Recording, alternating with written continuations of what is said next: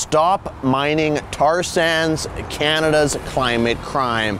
That was the t-shirt and helmet worn by F1 race car driver Sebastian Vettel this past weekend at the Montreal Grand Prix in what may be the single most outrageous case of political hypocrisy I have ever seen.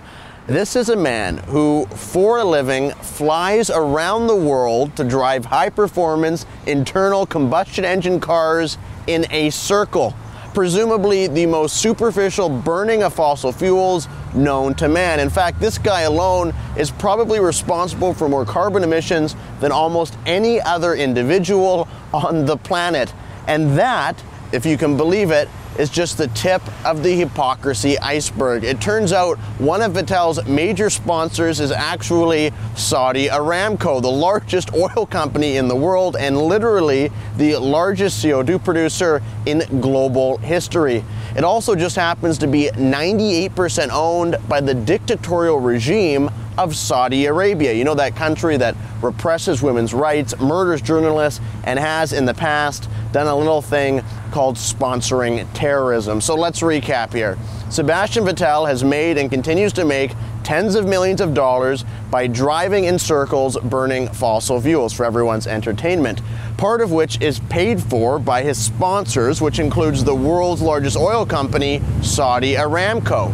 He has then used his endowed celebrity not to question, say, the human rights record of his main sponsor, but to attack the oil industry of Canada, the country of which he is currently a guest. This at a time when world oil markets are reeling and drivers are paying more than $2.20 a liter to fill up their tanks because the West as a collective has become so dependent on countries like Russia and in fact Saudi Arabia to supply our energy needs.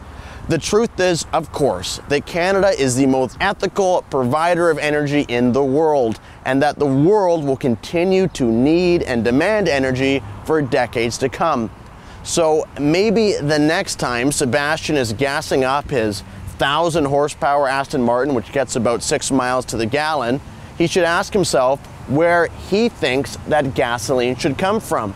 Should it come from countries like Russia, Saudi Arabia, or should it come from countries like right here in Canada?